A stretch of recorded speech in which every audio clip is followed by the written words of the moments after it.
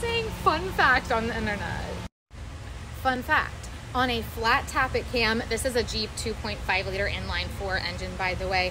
On a flat Tappet cam, one side of the lobe is actually ground to be a little bit higher than the other side by about 3 to 4 thousandths.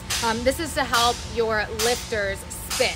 Your lifters are also made so that the center of them is a little bit higher than the rest of it to help aid in this process as well. Here is some normal cam wear on this lobe. You can see how the wear is mostly in the middle, and then on the outside, it's not really touched. So on the lobe where the lifter was stuck in position, you can see that the wear goes all the way across the entire lobe. And then let's take a look at the lifter itself too. So you can tell just by looking at the top that the wear patterns on them are extremely different.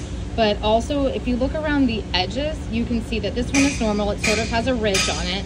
And this one is flat and rough because it was stuck in the same position for so long that the cam started to wear away at the lifter, and the lifter started to wear away at the cam. This is likely caused by insufficient bore to lifter clearance, aka this area right in here. Something isn't quite right in there, and we will be able to fix that within the block so that it won't happen on the reman unit.